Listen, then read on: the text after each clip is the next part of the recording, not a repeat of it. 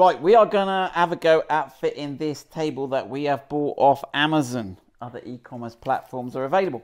And it's designed for a Jeep, but a lot of people have already fitted this to the Defender. So I'm gonna have a go at fitting it with these brackets as it is, which seems okay. I've got a couple of ideas that may be different to other people. And what we will actually do is we will actually try and get some of these manufactured that are spot on, exactly right, so you don't have to do anything. And then you can buy this whole kit, throw these away, and we'll get some brackets. So this is our rear door, obviously, and we're going to have a go at putting here.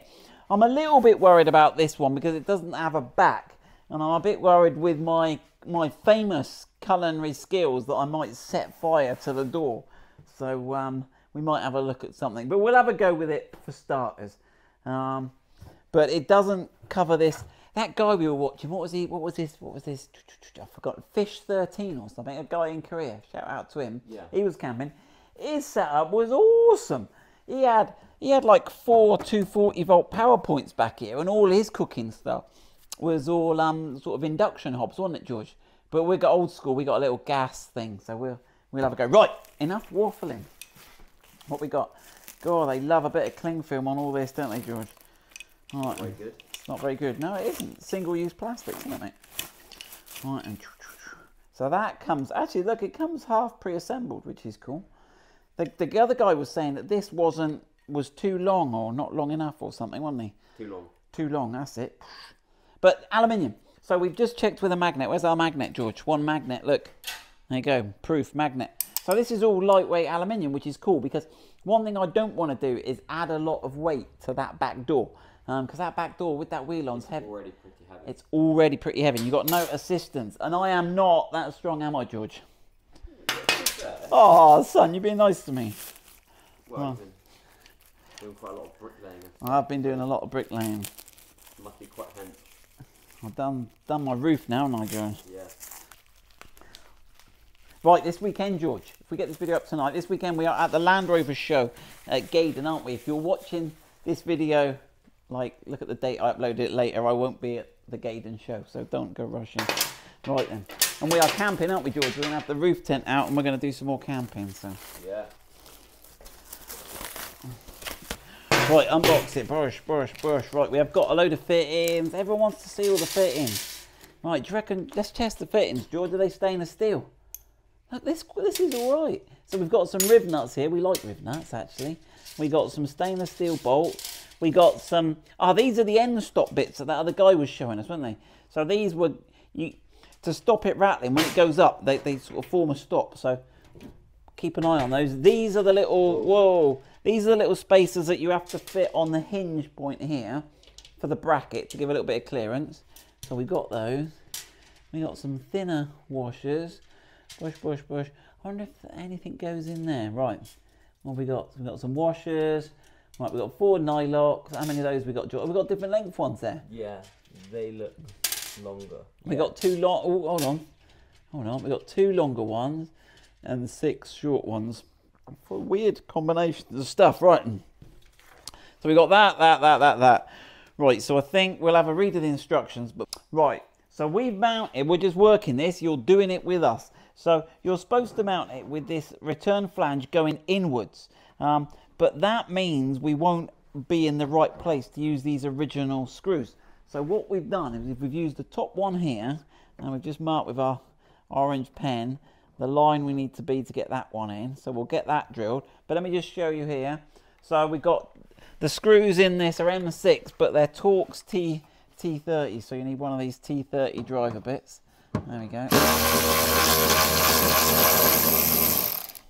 There you go, but they're quite short.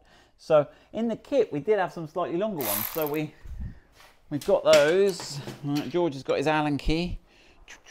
Well done. Right, so now it's not going to work. I know that these clamps are going to be in the wrong place, but I'm not too worried about the clamps. We can reuse those or remount those. Again, this is really just a bit of a development video. Because if we can remake these side bits, there's no point in selling everyone a table if they've already worked out how to make them. So we're going to have that one there. We'll mark and drill that one in a minute. let's just have a look if the concept's going to work. Well, that's quite tight, isn't it, George, that one? Yeah, I tightened it up quite yeah, I found these threads, the way they make these threads in the door is a bit dodgy. We're going to have to get a socket on that. That's quite tight. Right, again, we're just making this up as we go along, but by putting these in backwards, and we've only put the top bolts in, we've put some slightly wider spacers in here, and we're nearly there. We just need to drill two things, and then we've just got to work out how these closing brackets work. Well, I haven't said that, George. We're not that far off, are we? No, it might. You know. It might. What if you just jam it? It's hitting the bolts there, but we could put them the other way round if we put the bolts on the... Oh, that's effort, though. That's effort. Oh, is there not? No, what? Yeah, I'm a big believer in work. Oh, look. Actually, you know, look at that alignment. Now, one thing I've noticed, George, that we've done, maybe wrong, maybe right, let's discuss, is I've put my tray on intentionally, accidentally, upside down.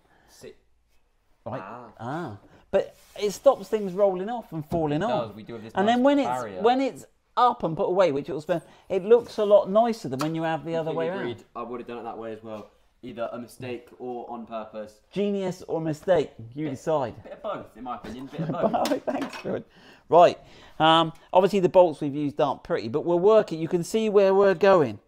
Right. We'll bolt these little. Oh gosh, we'll bolt these up here, and we'll see how we go. Right. So we're actually doing really well. We've got it opening. We've got it closing. We've put these in here with some little spaces there. Let's have it up closer then. Beautiful. Beautiful, right, and you can tuck the wires inside and it all goes up. The only problem we got now is it doesn't stay up. So we've got a couple of choices. We've been brainstorming here. We found these in the workshop, and we could use these holes here, which are threaded. If we drilled a hole through there, we could then, we might have to get some slightly longer ones, but we can order these.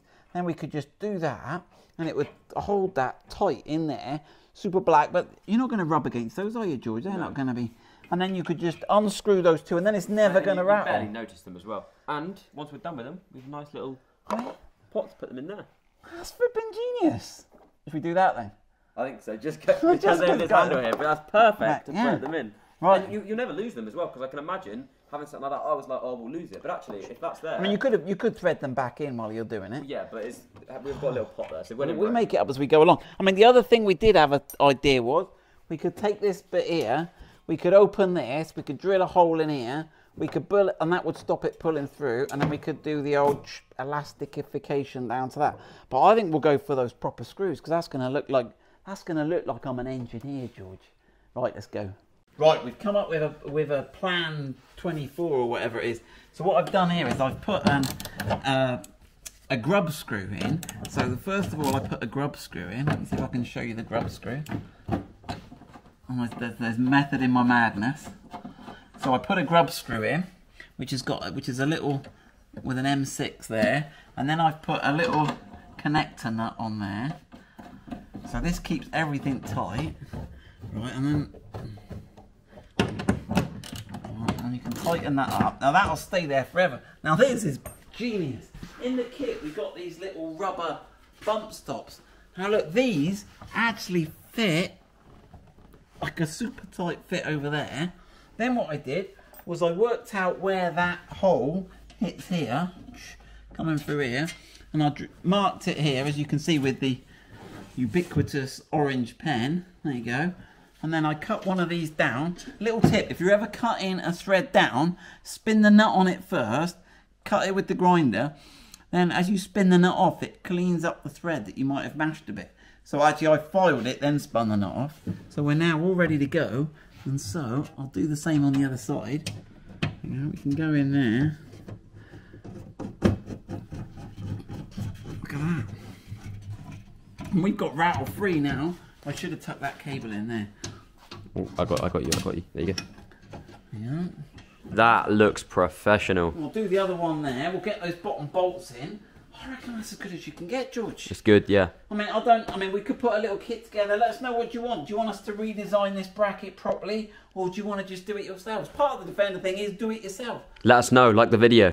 Wow, just doing the finishing touches to my masterwork. Right then, here we go. Obviously, it's not a masterwork. Right, what have we come up with?